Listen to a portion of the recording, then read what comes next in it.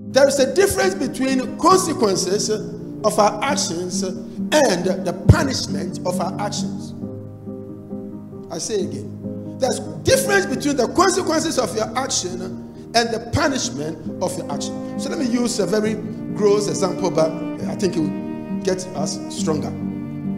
The Bible says that you shall not commit adultery or you shall not commit fornication. And then you go and you do it. And you catch HIV.